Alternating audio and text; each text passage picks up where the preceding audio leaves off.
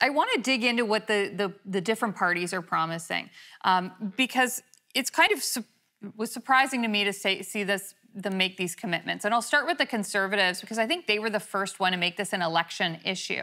And they've made a big splash with some of their announcements. And I think that Aaron O'Toole was campaigning with his dog for one of the days. What were some of the commitments that the Conservative Party made related to animal welfare? Well, I think the biggest one that grabbed headlines was a commitment to crack down on puppy mills, which, as we just discussed, are pretty terrible operations where people mass breed and produce puppies because puppies can fetch a handsome price on the retail market, especially with the pandemic and more people having time to be at home and raise a puppy. Has resulted in a puppy shortage and animals both being imported from outside the country from poor conditions and bred locally in poor conditions as well. So I want to ask you about that. So like, what exactly is a puppy mill, and when they say ban or crack down, what does that look like? What are they proposing to do?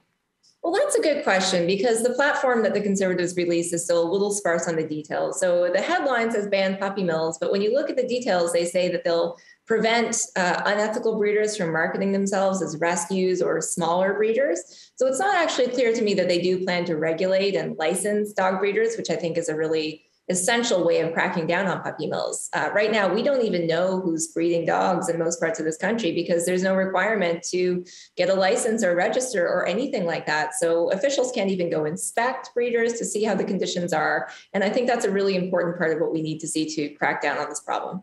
So one of the other things that the Conservatives talked about was a promise to end cosmetic testing on animals. So what is that going to look like? And is animal testing required now for products?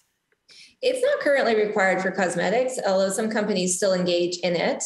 And what has been proposed in previous parliamentary sessions was a bill that would outlaw cosmetic testing locally in Canada, but also make it so that companies can't rely on cosmetic testing data that's done maybe in some other country and can't import cosmetics that were tested on animals abroad. So pretty comprehensive stuff. And unfortunately, there was a bill proposed by the Conservatives. It actually didn't pass through the last parliament in 2019 before the 2019 election. And then I think everyone got distracted with the pandemic, and so it didn't get revived. So it's good to see that commitment. So there's also a promise in the Conservative platform. They say to get tough on abusers who hurt their spouse by abusing their spouse's pet. And they also want to make it easier for women who leave abusive homes to bring their pet with them. They don't want to leave the pet in an abusive home.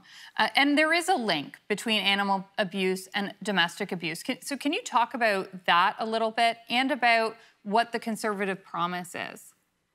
Yeah, so I think it's well established that, violence against humans and violence against animals, there's a connection there. And for the same reasons that humans might be struggling and have criminal justice problems such as poverty or mental health issues, those same factors might lead animals to end up in a poor situation as humans might as well.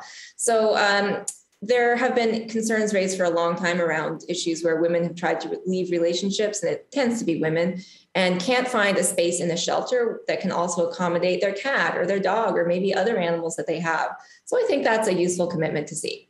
But realistically, this is less of a federal issue, isn't it? Isn't this sort of a provincial issue? And it's also a funding issue for these women's shelters to have them actually have the ability to take animals as well as people who need a lot of help.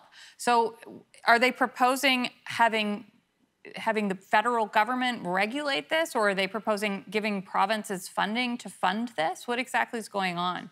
My guess, based on what you mentioned, the federal provincial jurisdiction issue, this is an issue where we need a new law to address a problem. It really is a capacity issue with shelters, as you point out. So I'm guessing what they intend to do is simply provide funding options to more shelters so that they can build more space and accommodate animals in addition to humans.